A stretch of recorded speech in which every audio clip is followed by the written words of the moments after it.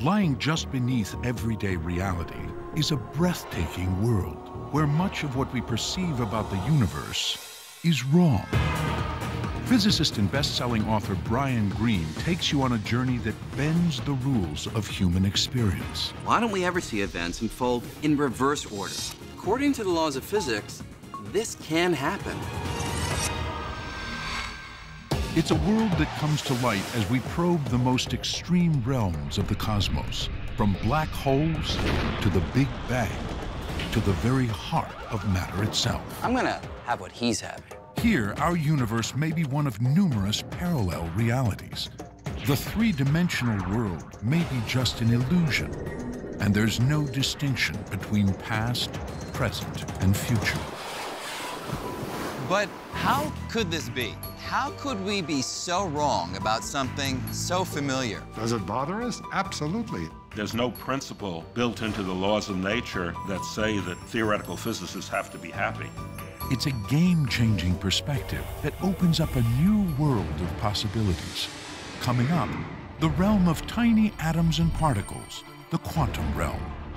The laws here seem impossible. There's a sense in which things don't like to be tied down to just one location. Yet they're vital to everything in the universe. There's no disagreement between quantum mechanics and any experiment that's ever been done. What do they reveal about the nature of reality? Take a quantum leap on the fabric of the cosmos right now on Nova.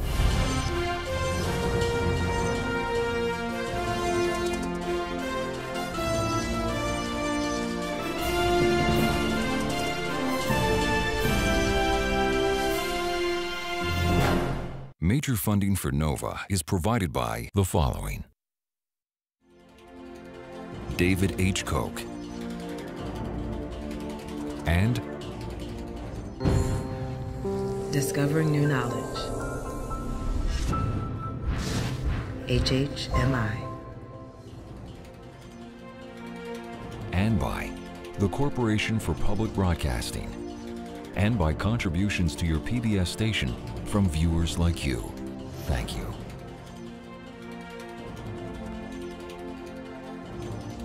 Major funding for the fabric of the cosmos is provided by the National Science Foundation, where discoveries begin.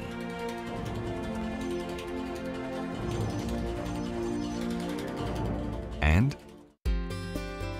the Alfred P. Sloan Foundation, supporting original research and public understanding of science, technology, engineering, and mathematics. Additional funding is provided by the Arthur Vining Davis Foundations, dedicated to strengthening America's future through education. The U.S. Department of Energy's Office of Science, and the George D. Smith Fund.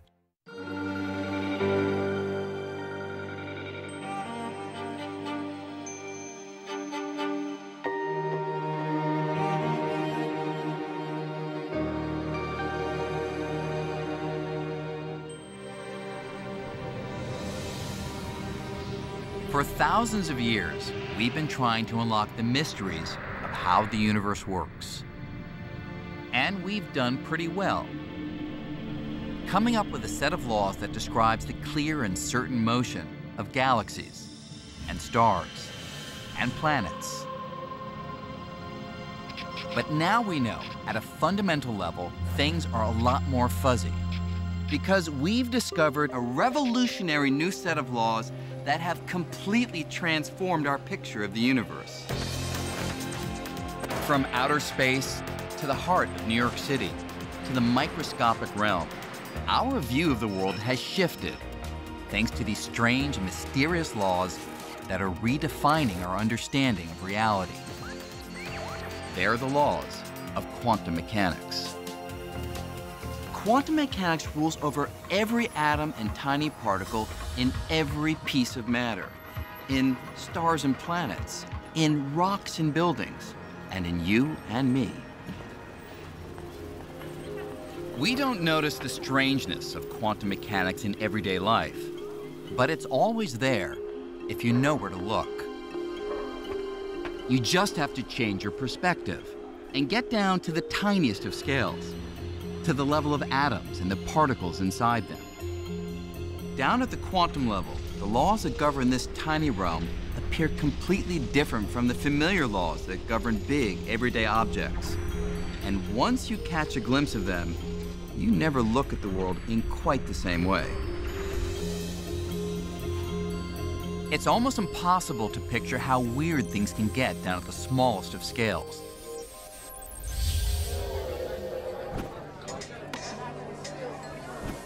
But what if you could visit a place like this, where the quantum laws were obvious, where people and objects behave like tiny atoms and particles?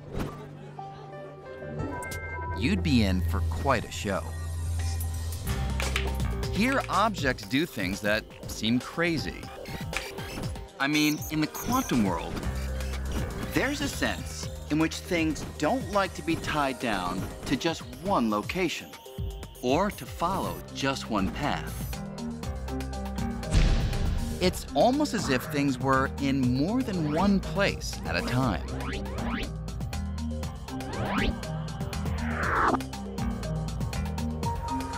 And what I do here can have an immediate effect somewhere else, even if there's no one there. And here's one of the strangest things of all. If people behave like the particles inside the atom, then most of the time, you wouldn't know exactly where they were. Instead, they could be almost anywhere until you look for them. Hey, I'm gonna have what he's having. So why do we believe these bizarre laws? Well, for over 75 years, we've been using them to make predictions for how atoms and particles should behave. And in experiment after experiment, the quantum laws have always been right.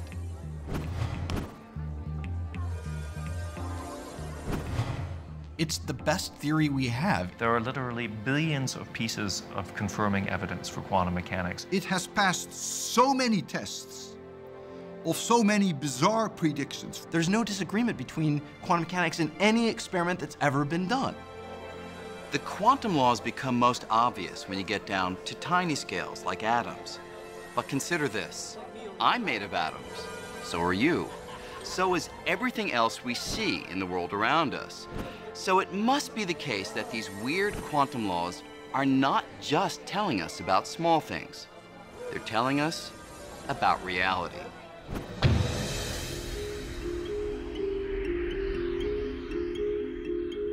So how did we discover them? These strange laws that seem to contradict much of what we thought we knew about the universe. Not long ago, we thought we had it pretty much figured out. The rules that govern how planets orbit the sun, how a ball arcs through the sky, how ripples move across the surface of a pond. These laws were all spelled out in a series of equations called classical mechanics, and they allowed us to predict the behavior of things with certainty. It all seemed to be making perfect sense, until about 100 years ago, when scientists were struggling to explain some unusual properties of light. In particular, the kind of light that glowed from gases when they were heated in a glass tube. When scientists observed this light through a prism, they saw something they'd never expected. If you heated up some gas and looked at it through a prism, it formed lines. Not the continuous spectrum that you see projected by a piece of cut glass on your table, but very distinct lines. It wouldn't give out a smear, kind of complete rainbow of light. It would give out sort of pencil beams of light at very specific colors. And it was something of a mystery how to understand what was going on. An explanation for the mysterious lines of color would come from a band of radical scientists who, at the beginning of the 20th century, were grappling with the fundamental nature of the physical world. And some of the most startling insights came from the mind of Niels Bohr, a physicist who loved to discuss new ideas over ping pong. Bohr was convinced that the solution to the mystery lay at the heart of matter, in the structure of the atom. He thought that atoms resembled tiny solar systems, with even tinier particles called electrons orbiting around a nucleus, much the way the planets orbit around the sun. But Bohr proposed that unlike the solar system, electrons could not move in just any orbit. Instead, only certain orbits were allowed. And he had a really surprising and completely counter-physical idea, which was that there were definite states, fixed orbits that these electrons could have, and only those orbits. Bohr said that when an atom was heated, its electrons would become agitated and leap from one fixed orbit to another. Each downward leap would emit energy in the form of light in very specific wavelengths, and that's why atoms produce very specific colors. This is where we get the phrase, quantum leap. If it weren't for the quantum leap, you would have this smear of color coming out from an atom as it got excited or de-excited. But that's not what we see in the laboratory. You see very sharp reds and very sharp greens. It's the quantum leap that's the origin and the author of that sharp color. What made the quantum leap so surprising was that the electron goes directly from here to there, seemingly without moving through the space in between. It was as if Mars suddenly popped from its own orbit out to Jupiter. Bohr argued that the quantum leap arises from a fundamental and fundamentally weird property of electrons and atoms, that their energy comes in discrete chunks that cannot be subdivided, specific minimum quantities called quanta. And that's why there are only discrete, specific orbits that electrons can occupy. An electron had to be here or there and simply nowhere in between. And that's like nothing we experience in everyday life. Think of your daily life. When you eat food, you think your food is quantized? Do you think that you have to take a certain amount of minimum food? Food is not quantized. But the energy of electrons in an atom are quantized.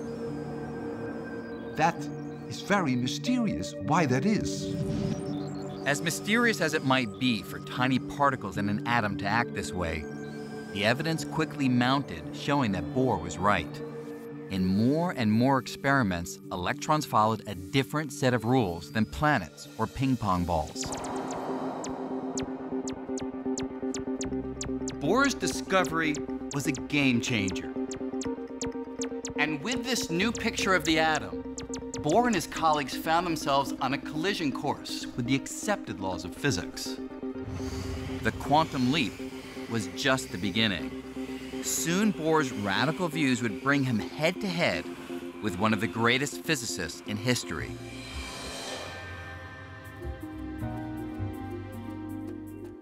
Albert Einstein was not afraid of new ideas. But during the 1920s, the world of quantum mechanics began to veer in a direction Einstein did not want to go. A direction that sharply diverged from the absolute definitive predictions that were the hallmark of classical physics. If you asked Einstein or other physicists at the time what it was that distinguished physics from all kind of flaky speculation, they would have said it's that we can predict things with certainty. And quantum mechanics seemed to pull the rug out from under that. One test in particular, which would come to be known as the double-slit experiment, exposed quantum mysteries like no other. If you're looking for a description of reality based on certainty, your expectations would be shattered.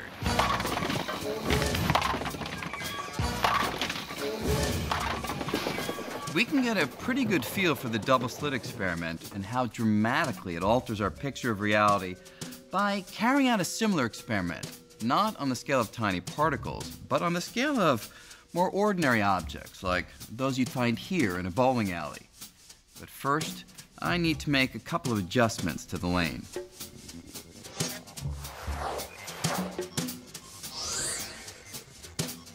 You'd expect that if I roll a few of these balls down the lane, they'll either be stopped by the barrier or pass through one or the other slit and hit the screen at the back.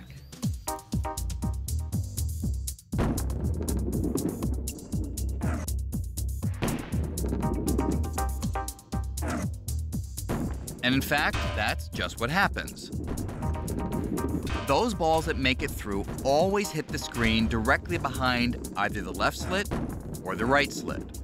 The double slit experiment was much like this, except instead of bowling balls, you use electrons, which are billions of times smaller.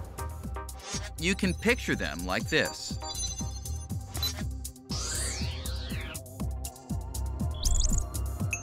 Let's see what happens if I throw a bunch of these balls. When electrons are hurled at the two slits, something very different happens on the other side. Instead of hitting just two areas, the electrons land all over the detector screen, creating a pattern of stripes, including some right between the two slits, the very place you'd think would be blocked. So, what's going on? Well, to physicists, even in the 1920s, this pattern could mean only one thing: waves. Waves do all kinds of interesting things, things that bowling balls would never do. They can split. They can combine. If I sent a wave of water through the double slits, it would split in two, and then the two sets of waves would intersect. Their peaks and valleys would combine, getting bigger in some places, smaller in others, and sometimes they'd cancel each other out. With the height of the water corresponding to brightness on the screen, the peaks and valleys would create a series of stripes and what's known as an interference pattern. So how could electrons, which are particles, form that pattern? How could a single electron end up in places a wave would go? Particles are particles, waves are waves. How can a particle be a wave? Unless you give up the idea that it's a particle and think, aha, this thing that I thought was a particle was actually a wave. A wave in an ocean? That's not a particle. The ocean is made out of particles, but the waves in the ocean are not particles. And rocks are not waves. Rocks are rocks. So a rock is an example of a particle, an ocean wave is an example of an ocean wave, and now somebody's telling you a rock is like an ocean wave. What? Back in the 1920s, when a version of this experiment was first done, scientists struggled to understand this wavy behavior. Some wondered if a single electron, while in motion, might spread out into a wave. And the physicist Erwin Schrödinger came up with an equation that seemed to describe it. Schrödinger thought that this wave was a description of an extended electron, that somehow an electron got smeared out, and it was no longer a point, but was like a mush. There was a lot of argument about exactly what this represented. Finally, a physicist named Max Born came up with a new and revolutionary idea for what the wave equation described. Born said the wave is not a smeared out electron or anything else previously encountered in science. Instead, he declared it's something that's really peculiar, a probability wave. That is, Born argued that the size of the wave at any location predicts the likelihood of the electron being found there. Where the wave is big, that's not where most of the electron is. That's where the electron is most likely to be. And that's just very strange, right? So the electron on its own seems to be a jumble of possibilities. You're not allowed to ask, where is the electron right now? You are allowed to ask, if I look for the electron in this little particular part of space, what is the likelihood I will find it there? I mean, that bugs anyone, anytime. As weird as it sounds, this new way of describing how particles like electrons move is actually right. When I throw a single electron, I can never predict where it will land. But if I use Schrodinger's equation to find the electron's probability wave, I can predict with great certainty that if I throw enough electrons, then say 33.1% would end up here, 7.9% would end up there, and so on. These kinds of predictions have been confirmed again and again by experiments. And so the equations of quantum mechanics turn out to be amazingly accurate and precise, so long as you can accept that it's all about probability.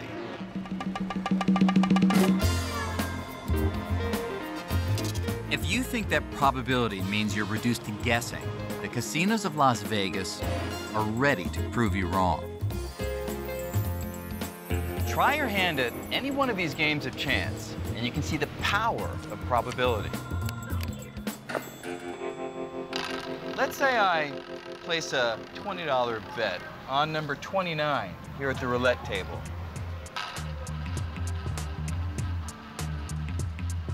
The house doesn't know whether I'll win on this spin, or the next, or the next.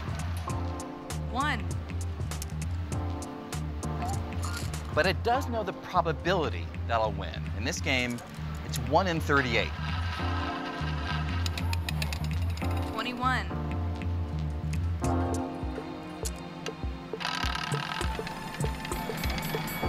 29. So even though I may win now and then, in the long run, the house always takes in more than it loses. The point is, the house doesn't have to know the outcome of any single card game, roll of the dice, or spin of the roulette wheel. Casinos can still be confident that over the course of thousands of spins, deals, and rolls, they will win. And they can predict with exquisite accuracy exactly how often.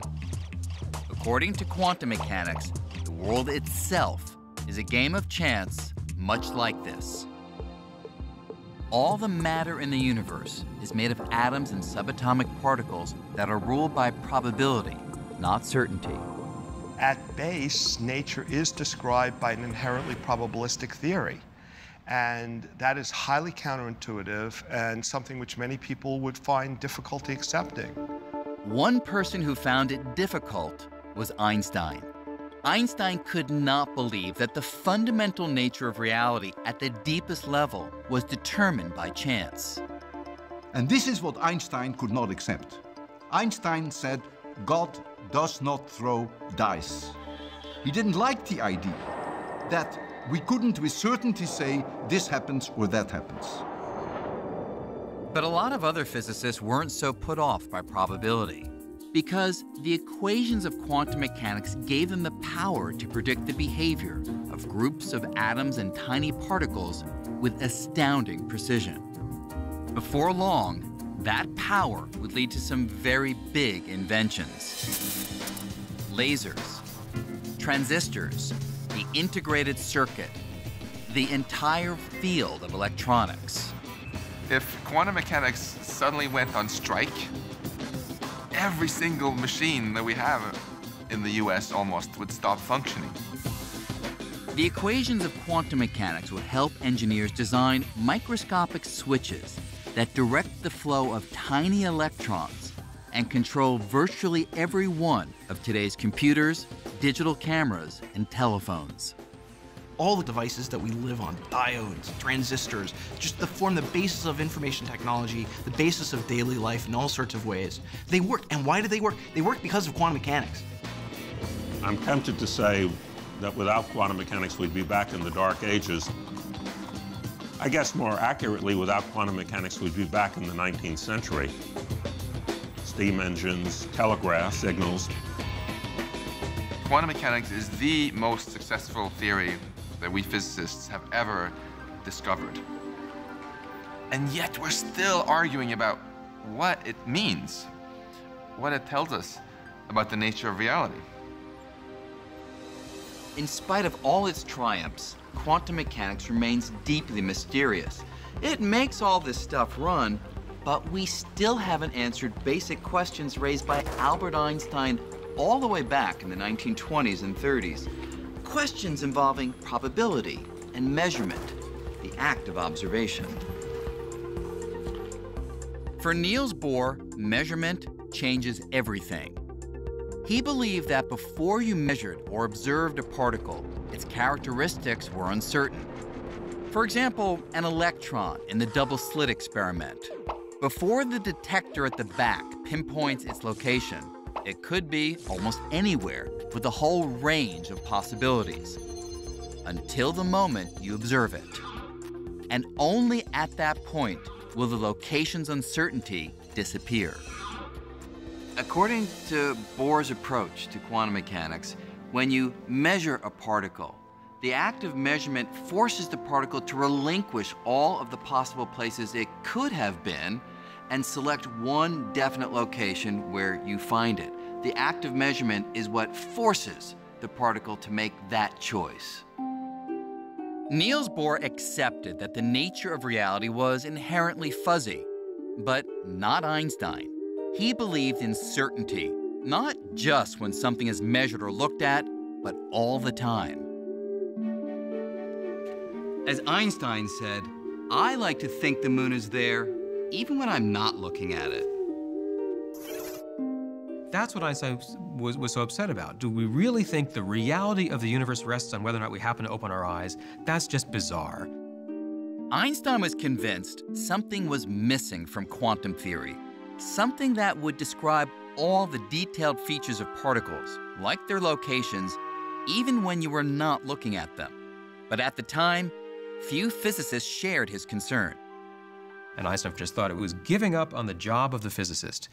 It wasn't bad physics per se, it just was totally incomplete.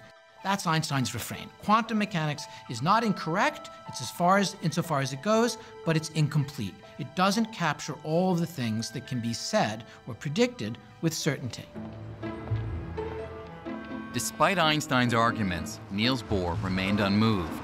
When Einstein repeated that God does not play dice, Bohr responded, "Stop telling God what to do."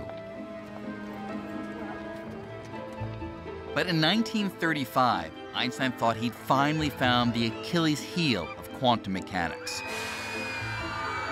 Something so strange, so counter to all logical views of the universe, he thought it held the key to proving the theory was incomplete. It's called entanglement. The most bizarre, the most absurd, the most crazy, the most ridiculous prediction that quantum mechanics makes is entanglement. Entanglement is a theoretical prediction that comes from the equations of quantum mechanics. Two particles can become entangled if they're close together and their properties become linked. Remarkably, quantum mechanics says that even if you separated those particles, sending them in opposite directions, they could remain entangled, inextricably connected. To understand how profoundly weird this is, consider a property of electrons called spin.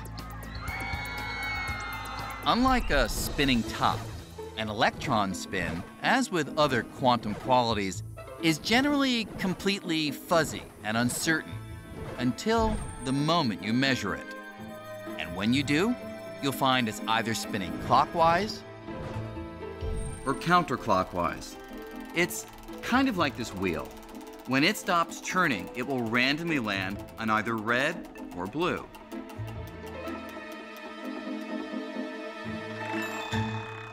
Now imagine a second wheel. If these two wheels behave like two entangled electrons, then every time one landed red, the other is guaranteed to land on blue. And vice versa. Now, since the wheels are not connected, that's suspicious enough. But the quantum mechanics embraced by Niels Bohr and his colleagues went even further, predicting that if one of the pair were far away, even on the moon, with no wires or transmitters connecting them, still, if you look at one and find red, the other is sure to be blue. In other words, if you measured a particle here, not only would you affect it, but your measurement would also affect its entangled partner, no matter how distant. For Einstein, that kind of weird long-range connection between spinning wheels or particles was so ludicrous, he called it spooky. Spooky action at a distance. What's surprising is that when you make a measurement of one particle, you affect the state of the other particle. You change its state. There's no forces or pulleys or, telephone wires. There's nothing connecting those things, right? How could my choice to act here have anything to do with what happens over there? So there's no way they can communicate with each other. So it is completely bizarre. Einstein just could not accept that entanglement worked this way, convincing himself that only the math was weird, not reality. He agreed that entangled particles could exist, but he thought that there was a simpler explanation for why they were linked that did not involve a mysterious long-distance connection. Instead, he insisted that entangled particles were more like a pair of gloves. Imagine someone separates the two gloves, putting each in a case. Then that person delivers one of those cases to me and sends the other case to Antarctica.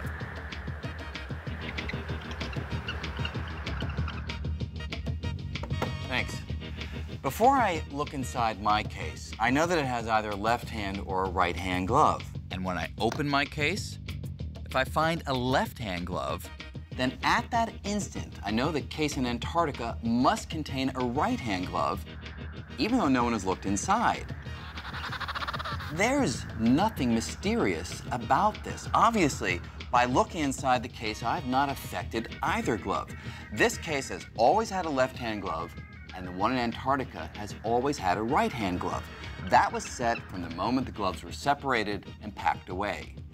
Now, Einstein thought that exactly the same idea applies to entangled particles. Whatever configuration the electrons are in must have been fully determined from the moment that they flew apart.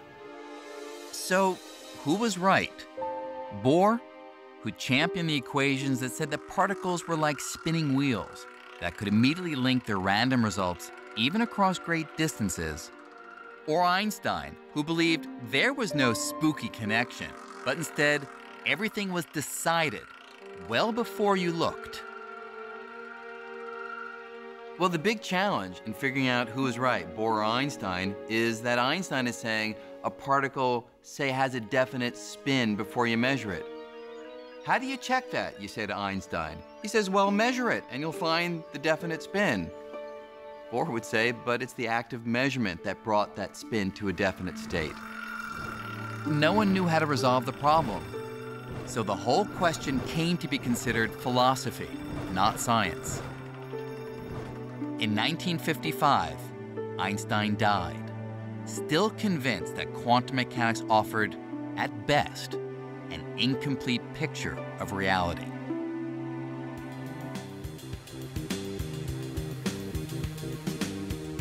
In 1967, at Columbia University, Einstein's mission to challenge quantum mechanics was taken up by an unlikely recruit. John Clauser was on the verge of earning a PhD in astrophysics. The only thing standing in his way was his grade in quantum mechanics. When I was still a graduate student, try as I might, I could not understand quantum mechanics.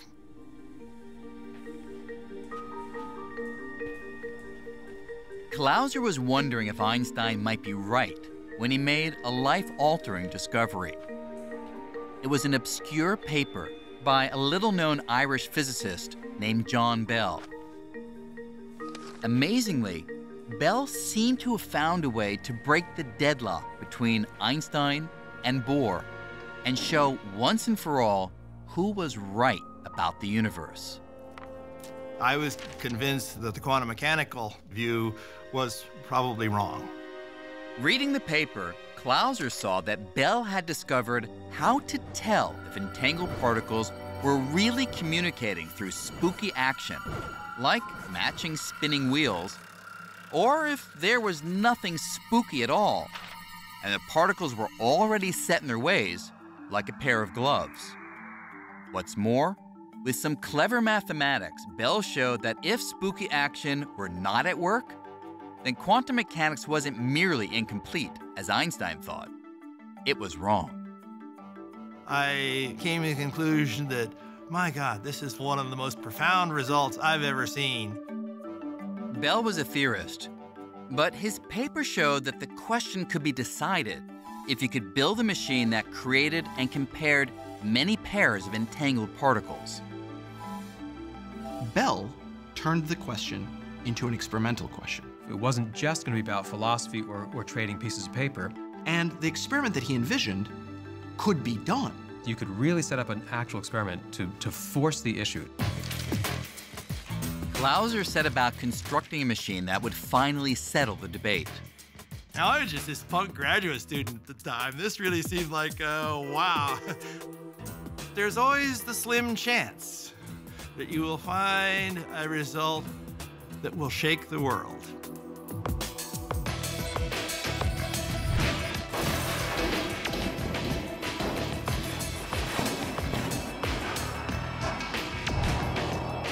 Clauser's machine could measure thousands of pairs of entangled particles and compare their spins in many different directions. As the results started coming in, Clauser was surprised and not happy. I kept asking myself, what have I done wrong? What mistakes have I made in this?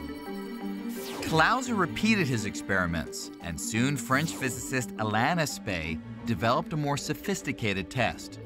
With significantly more definitive results, Aspect removed virtually all lingering doubt. Clauser's and Aspect's results are truly shocking. They prove that the math of quantum mechanics is right. Entanglement is real. Quantum particles can be linked across space. Measuring one thing can in fact instantly affect its distant partner, as if the space between them didn't even exist. The one thing that Einstein thought was impossible, spooky action at a distance, actually happens. I was, again, very saddened that I had not overthrown quantum mechanics, because I still had, and to this day, still have great difficulty in understanding it. That is the most bizarre thing of quantum mechanics. It is impossible to even comprehend. Don't even ask me why. Don't ask me which we're going to, how it works, because it's an illegal question. All we can say is that is apparently the way the world ticks. So if we accept that the world really does tick in this bizarre way, could we ever harness the long-distance spooky action of entanglement to do something useful? Well, one dream has been to somehow transport people and things from one place to another without crossing the space in between. In other words, teleportation. Beam me aboard. Energize. Energize. Star Trek has always made beaming or teleporting look pretty convenient. It seems like pure science fiction, but could entanglement make it possible? Remarkably, tests are already underway here on the Canary Islands off the coast of Africa. We do the experiments here on the Canary Islands because you have 2 observatories, and after all, it's a nice environment. Anton Zeilinger is a long way from teleporting himself or any other human. But he is trying to use quantum entanglement to teleport tiny individual particles. In this case, photons, particles of light. He starts by generating a pair of entangled photons in a lab on the island of La Palma. One entangled photon stays on La Palma, while the other is sent by laser to the island of Tenerife, 89 miles away. Now Zeilinger brings in a third photon, the one he wants to teleport, and has it interact with the entangled photon on La Palma. the team studies the interaction, comparing the quantum states of the two particles. And here's the amazing part. Because of spooky action, the team's able to use that comparison to transform the entangled photon on the distant island into an identical copy of that third photon. It's as if the third photon has teleported across the sea without traversing the space between the islands. Sort of extract the information carried by the original and make a new original there. Using this technique, Zeilinger has successfully teleported dozens of particles.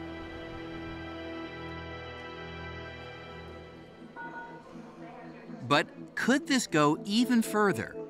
Since we're made of particles, could this process make human teleportation possible one day?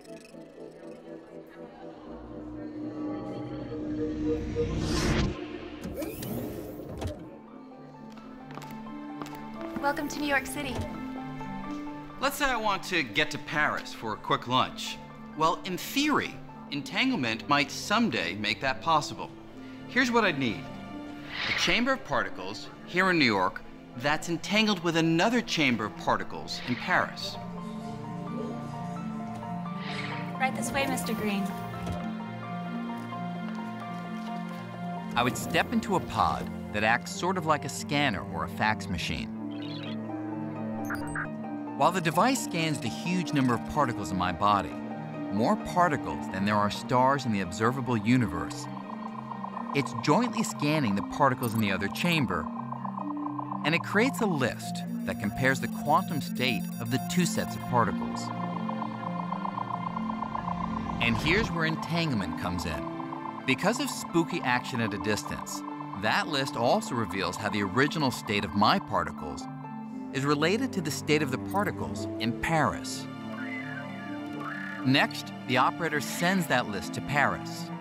There, they use the data to reconstruct the exact quantum state of every single one of my particles. And a new me materializes. It's not that the particles traveled from New York to Paris. It's that entanglement allows my quantum state to be extracted in New York and reconstituted in Paris, down to the last particle.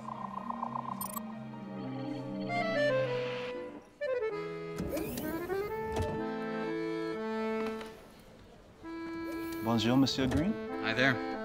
So, here I am in Paris, an exact replica of myself. And I'd better be, because measuring the quantum state of all my particles in New York has destroyed the original me. It is absolutely required in the quantum teleportation protocol that the thing that is teleported is destroyed in the process. And, you know, that does make you a little anxious. I guess you would just end up being a lump of neutrons, protons, and electrons. You wouldn't look too good. Now, we are a long way from human teleportation today, but the possibility raises a question. Is the Brian Greene who arrives in Paris really me? Well, there should be no difference between the old me in New York and the new me here in Paris. And the reason is that, according to quantum mechanics, it's not the physical particles that make me me. It's the information those particles contain. And that information has been teleported exactly for all the trillions of particles that make up my body. It is a very deep philosophical question whether what arrives at the receiving station is the original or not.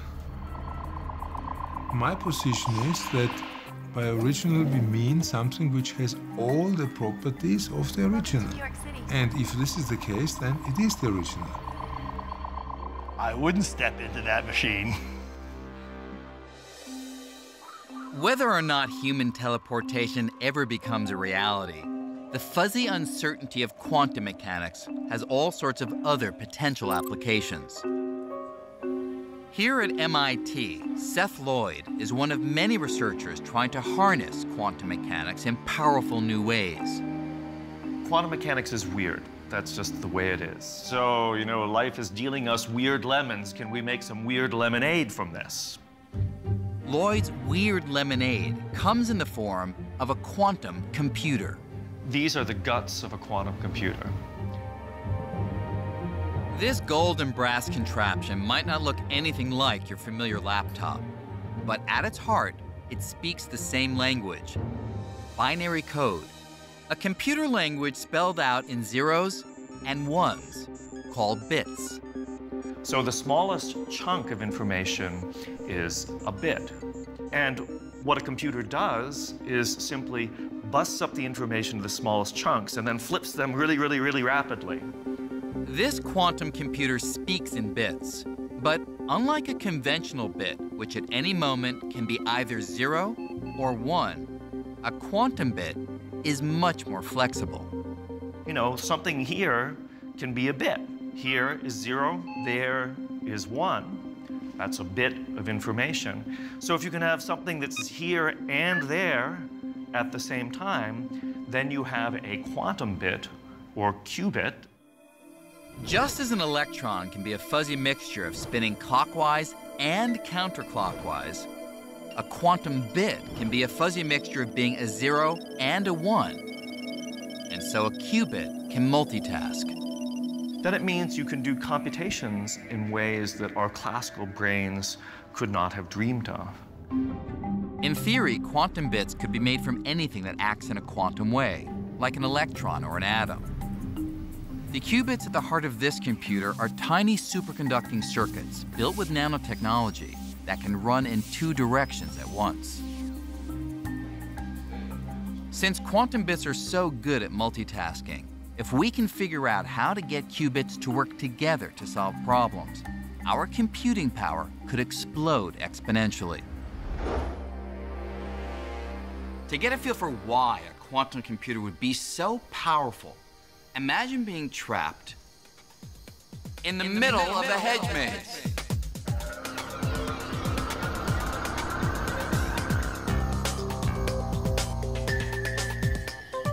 What you'd want is to find the way out as fast as possible. The problem is there are so many options.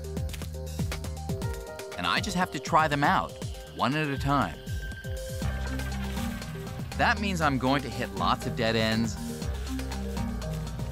go down lots of blind alleys, and make lots of wrong turns before I finally get lucky and find the exit. And that's pretty much how today's computers solve problems. Though they do it very quickly, they only carry out one task at a time, just like I can only investigate one path at a time in the maze. But if I could try all the possibilities at once, it would be a different story. And that's kind of how quantum computing works. Since particles can, in a sense, be in many places at once, the computer could investigate a huge number of paths or solutions at the same time and find the correct one in a snap. Now, a maze like this only has a limited number of routes to explore, so a conventional computer could find the way out pretty quickly. But imagine a problem with millions or billions of variables, like predicting the weather far in advance. We might be able to forecast natural disasters like earthquakes or tornadoes. Solving that kind of problem right now would be impossible because it would take a ridiculously huge computer. But a quantum computer could get the job done with just a few hundred atoms. And so the brain of that computer, it would be smaller than a grain of sand. There's no doubt we're getting better and better at harnessing the power of the quantum world, and who knows where that could take us. But we can't forget that at the heart of this theory, which has given us so much, there is still a gaping hole. All the weirdness down at the quantum level, at the scale of atoms and particles, where does the weirdness go? Why can things in the quantum world hover in a state of uncertainty, seemingly being partly here and partly there, with so many possibilities, while you and I, who after all are made of atoms and particles, seem to always be stuck in a single, definite state? We are always either here or there. Niels Bohr offered no real explanation for why all the weird fuzziness of the quantum world seems to vanish as things increase in size. As powerful and accurate as quantum mechanics has proven to be, scientists are still struggling to figure this out. Some believe that there's some detail missing in the equations of quantum mechanics. And so, even though there are multiple possibilities in the tiny world, the missing details would adjust the numbers on our way up from atoms to objects in the big world so that it would become clear that all but one of those possibilities disappear, resulting in a single certain outcome. Other physicists believe that all of the possibilities that exist in the quantum world, they never do go away. Instead, each and every possible outcome actually happens. Only most of them happen in other universes, parallel to our own. It's a mind-blowing idea, but reality could go beyond the one universe we all see and be constantly branching off, creating new, alternative worlds where every possibility gets played out. This is the frontier of quantum mechanics, and no one knows where it will lead. The very fact that our reality is much grander than we thought, much more strange and mysterious than we thought, is to me also very beautiful and awe-inspiring. The beauty of science is that it allows you to learn things which go beyond your wildest dreams. And quantum mechanics is the epitome of that. After you learn quantum mechanics, you're never really the same again. As strange as quantum mechanics may be, what's now clear is that there's no boundary between the worlds of the tiny and the big. Instead, these laws apply everywhere, and it's just that their weird features are most apparent when things are small. And so the discovery of quantum mechanics has revealed a reality, our reality, that's both shocking and thrilling, bringing us that much closer to fully understanding the fabric of the cosmos.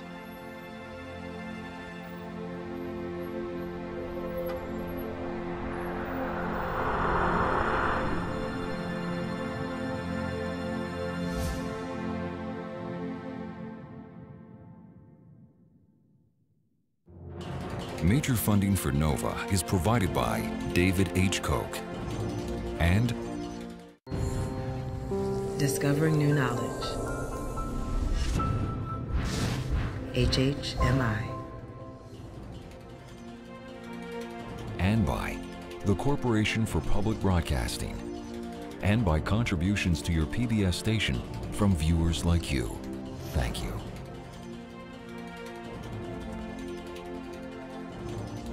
Major funding for the fabric of the cosmos is provided by the National Science Foundation, where discoveries begin.